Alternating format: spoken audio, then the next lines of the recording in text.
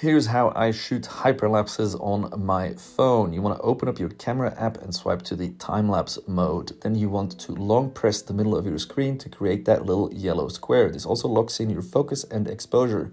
Find an element on your subject to keep in that yellow square, like the clock, for example, and then slowly and steadily walk forward, and before you know it, you have yourself a stabilized hyperlapse without any editing involved. iPhones are really good at it these days, and I'd love to see what you make with this tutorial. So tag me in your results.